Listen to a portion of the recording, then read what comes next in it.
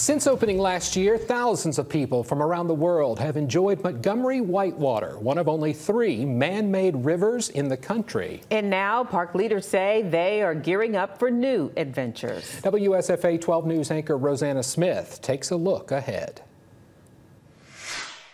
Montgomery Whitewater is one of only 3 recirculating artificial whitewater river channels in the U.S.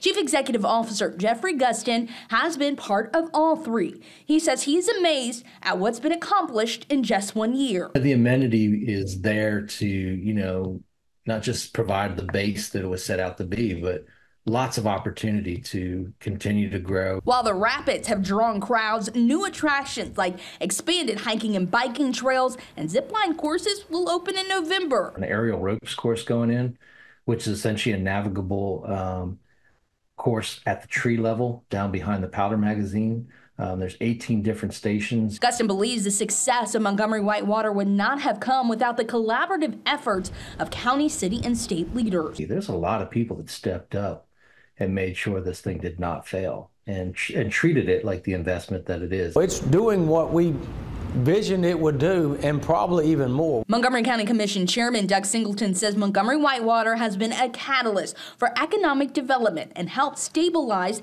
the community's relationship with Maxwell Air Force Base. Which is extremely important that we have great quality of life, not only for our residents, but also for our military families. Singleton says getting to this point didn't come without challenges. During construction, the cost of goods skyrocketed. The county went $37.6 million in debt for the project. It's paying $1.9 million per year over the course of 30 years. The county's on the hook just for the pay the bond issue, which is the $1.9 million per year.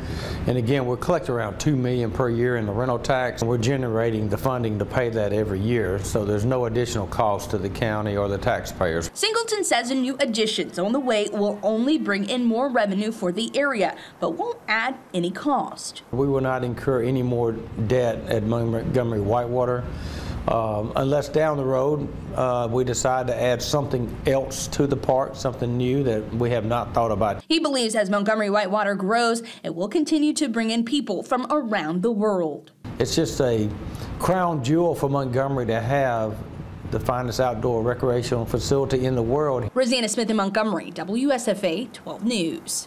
The other 2 facilities like it are in North Carolina and Oklahoma. And you don't have to be a whitewater rafter. This fall and winter at Montgomery Whitewater, you can expect concerts, trivia contests, 5Ks and fun runs, even a polar plunge and ice skating. You can check out Montgomery Whitewater's website for all the details.